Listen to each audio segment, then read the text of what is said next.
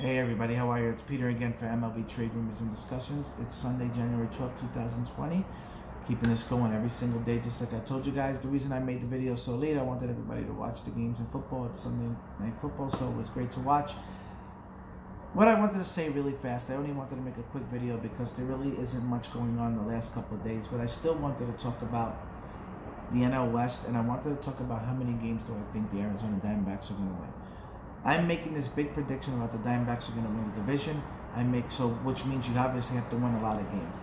I'm calling for the Diamondbacks to win 95 games next year.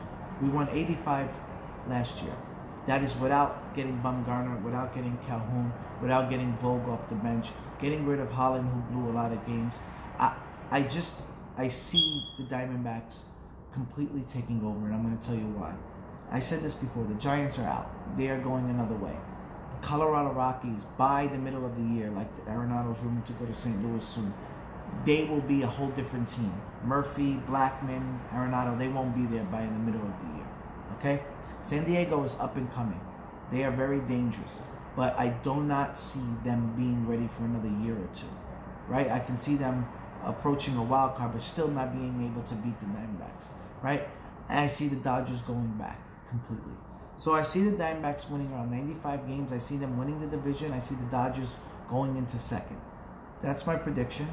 And then if you put Arenado going to St. Louis, the games get easier, right? The games get easier for the Diamondbacks. You don't have to go through those tough games in Colorado like you always did. You don't have to go through the tough games in San Francisco because Bumgarner is not there.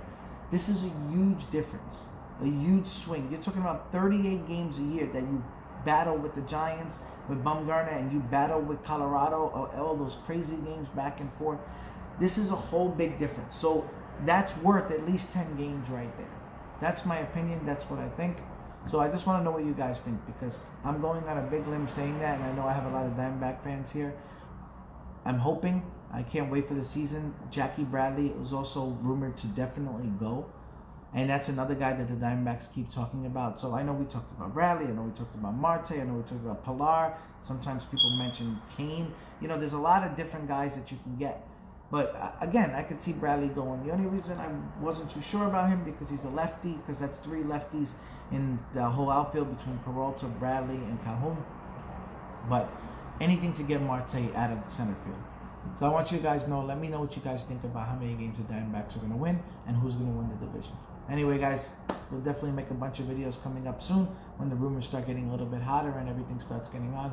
And I'll talk to you guys soon. Take care.